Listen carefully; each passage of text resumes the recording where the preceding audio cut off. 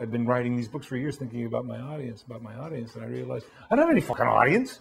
Nobody's reading my books. I don't have an audience. We're talking about, oh, you have to consider who's going to be reading that. Well, I started enjoying myself and finding my voice, and so there's that level. Okay, there's then there's the genre, but you're not writing for an audience. You're writing a kind of book. I'm going to write a sci-fi book, or I'm going to write a horror book, an Anne Rice book. See, I'm going to write a horror book. I'm going to write that kind of book.